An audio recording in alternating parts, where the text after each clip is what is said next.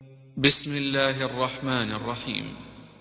شهر رمضان الذي أنزل فيه القرآن هدى للناس وبينات من الهدى والفرقان.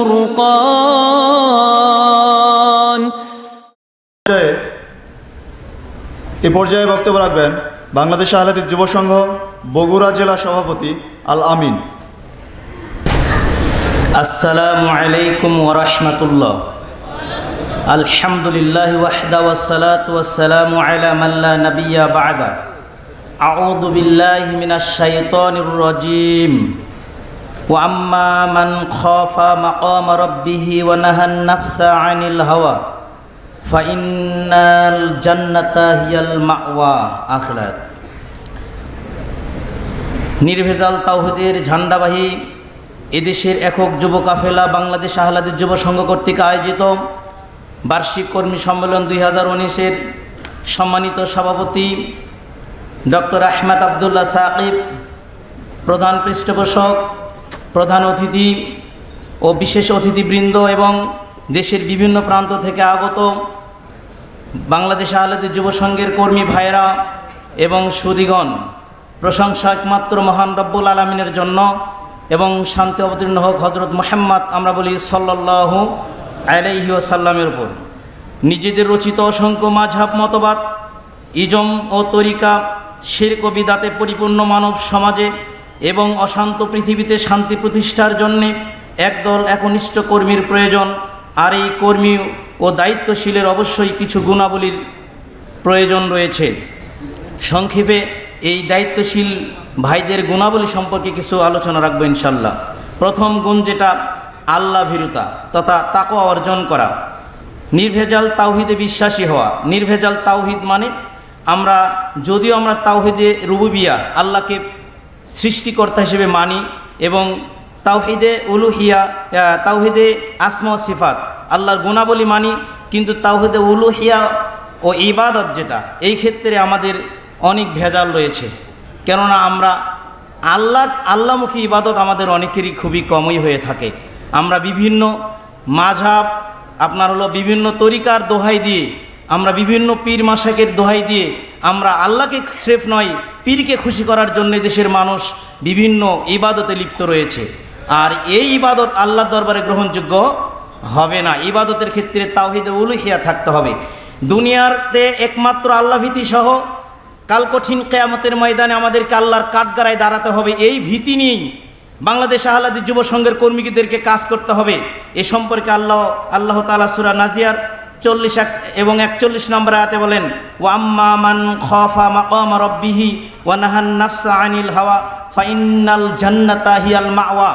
যেই ব্যক্তি কাল কঠিন কিয়ামতের ময়দানে আল্লাহর সামনে দণ্ডায়মান হওয়াকে ভয় রাখবে দুনিয়ার জীবনে এবং তার নফসের প্রবৃত্তির অনুসরণ থেকে দূরে থাকবে, আমি আল্লাহ তার জন্য জান্নাত রেখে দিয়েছি, বলেন সুবহানাল্লাহ। এবং আল্লাহর নবীকে প্রশ্ন করা হলো যে সবচেয়ে উত্তম মানুষ আল্লাহর কাছে কে? তিনি বললেন যে ব্যক্তি আল্লাহ ভীতি অর্জন করেছে। দ্বিতীয় গুণ হলো সুন্নাতের পাবন্দি তথা সার্বিক জীবনে একমাত্র নবী করিম সাল্লাল্লাহু আলাইহি সাল্লামের পরিপূর্ণ আদর্শ অনুসরণ করা। সুন্নাতের বিপরীত হলো বিদআত, যা আমাদের সমাজে ব্যাপকভাবে চলছে। বাংলাদেশ আহলাদিস যুব সংঘের কোনো কর্মী কখনোই বিদআতের সঙ্গে আপোষ করে না, আমরা করি না, ভবিষ্যতেও করব না ইনশাআল্লাহ।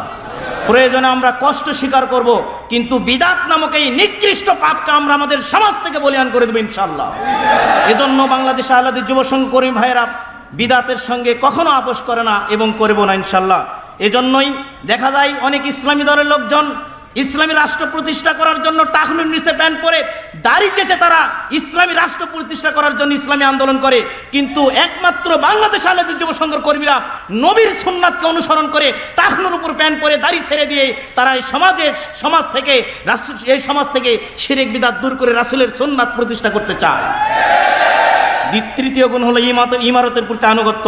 যেহেতু জামাতবদ্ধ জীবনযাপন অপরিহার্য, তাই জামাতবদ্ধ জীবনযাপন করতে হলে আমিরের প্রয়োজন।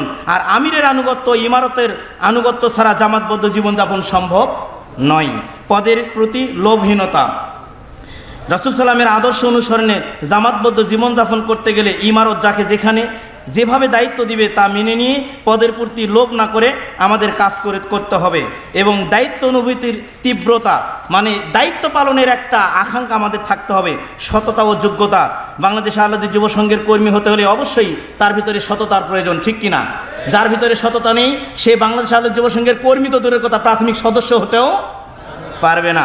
আমানতদারি তথা সংগঠনের যে কোনো কাজই আমাদেরকে আমানতের সহিত করতে হবে, ঠিক কিনা?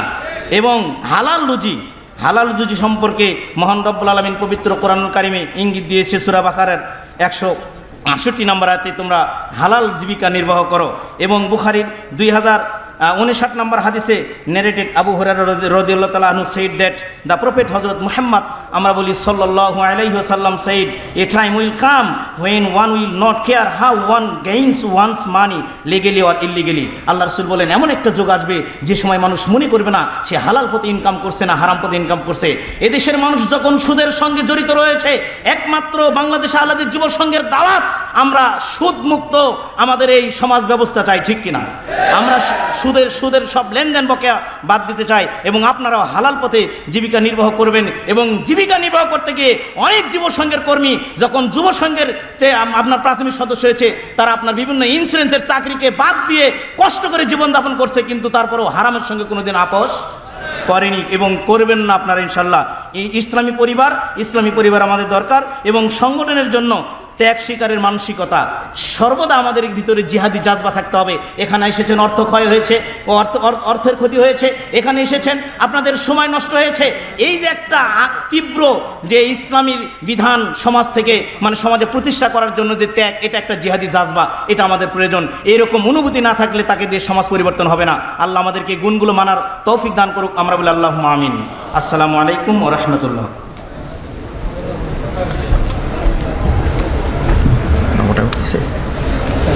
আলহামদুলিল্লাহ।